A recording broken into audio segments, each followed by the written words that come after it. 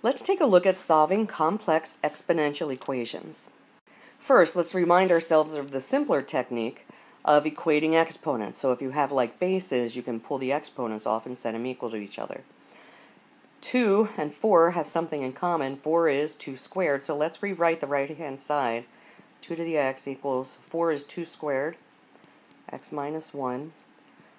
And it's a superpower, so we multiply in 2x minus 2.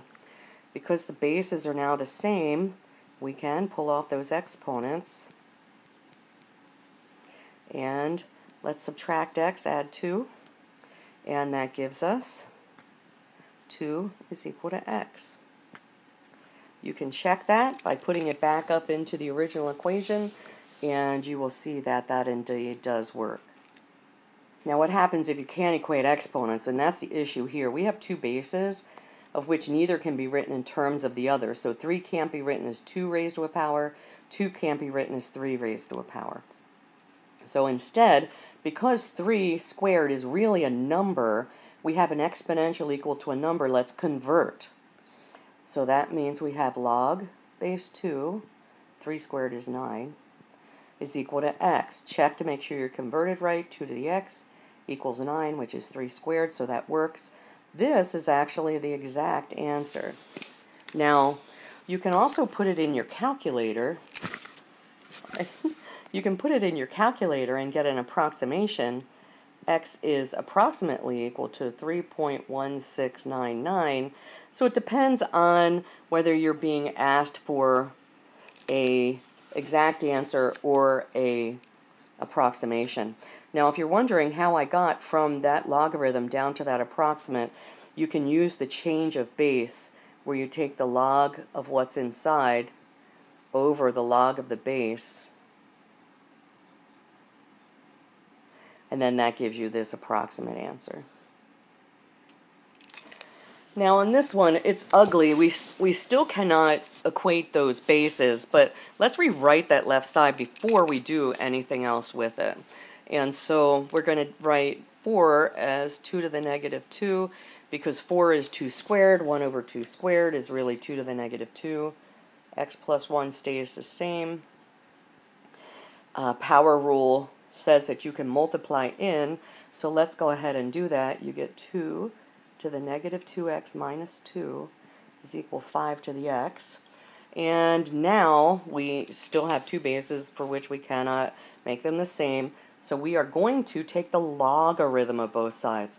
So the difference, let me write this and then I'll explain. I don't want to write it wrong.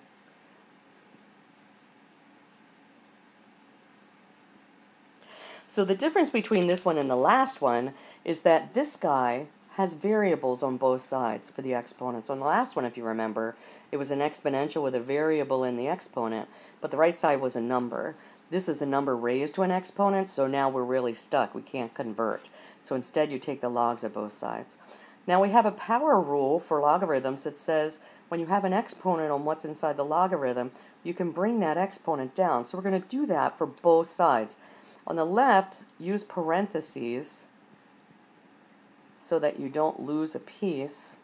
On the right, you just have an x. And then on the left, let's go ahead and distribute. We get negative 2x log of 2 minus 2 log of 2. On the right, you get x log of 5. So when we're solving for a variable, what we look at are all the variable terms on one side.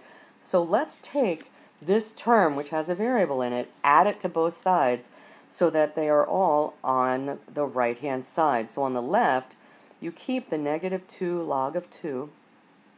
And on the right, you get the x log of 5 plus the 2x log of 2 from the other side. Now, on the right, and I know that's really ugly, we've got a variable in both of these terms. Let's go ahead and factor that out. The log on the left with its coefficient remains the same. On the right, factor an x out. What times x gives you the first term? Log of 5. What times x gives you the second term? 2 log of 2. Okay, so that looks, we're getting closer. This is x just times what's in parentheses here. So let's divide both sides by that. I'm not going to rewrite it. I'm just going to put it there in parentheses. And so what does that give us? I'm going to need a new sheet here.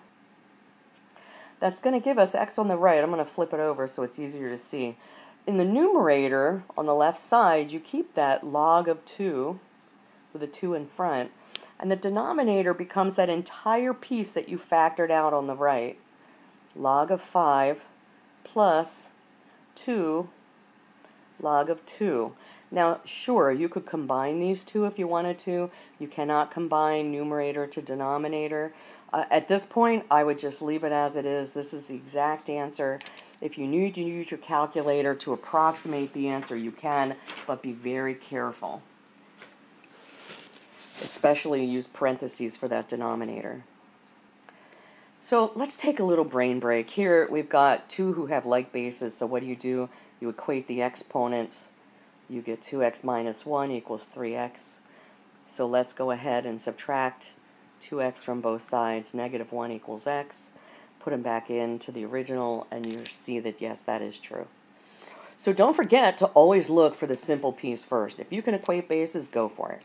If you can't equate those bases of exponentials, you're going to have to take logs of both sides.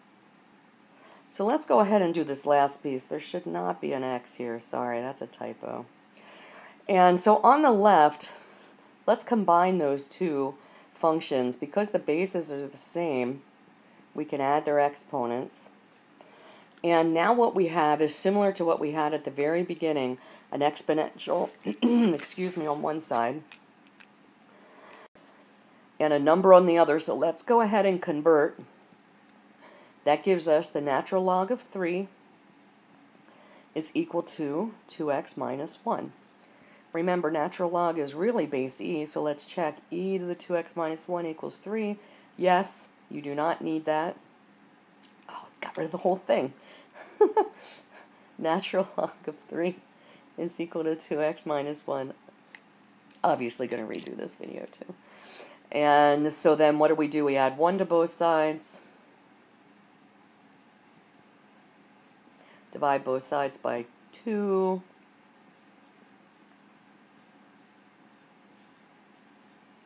And you get this. This is the exact answer. You can approximate it with your calculator or give it as an exact answer if that's what you're looking for. Hope you're having a great day.